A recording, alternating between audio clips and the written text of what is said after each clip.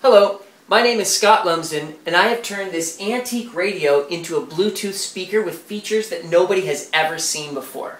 I'll turn it on.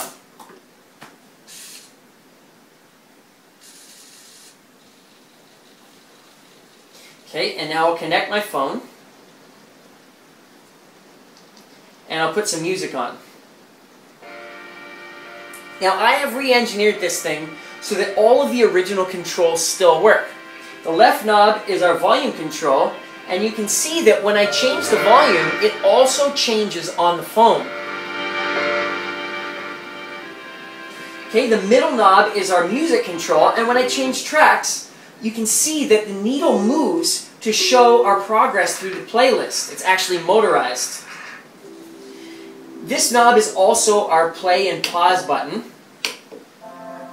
And if I push the left knob, then it activates Siri.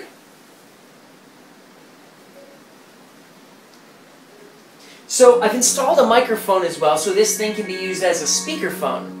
And we'll show you what happens when we call the phone.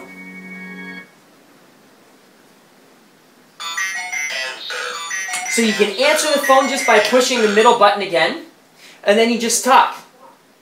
You end the call by pushing the middle button again. So I've spent a little over 3 months working on this thing, and it's finally finished. I've replaced its 70-year-old speaker and electronics with new speakers and a new amplifier.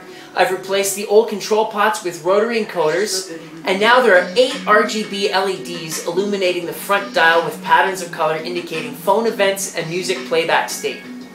I've designed and built 5 custom Arduino-based boards to control everything, and I will soon be releasing all of the libraries, sketches, and hardware designs as a free open source project so that you can make your own. And it's actually really fun.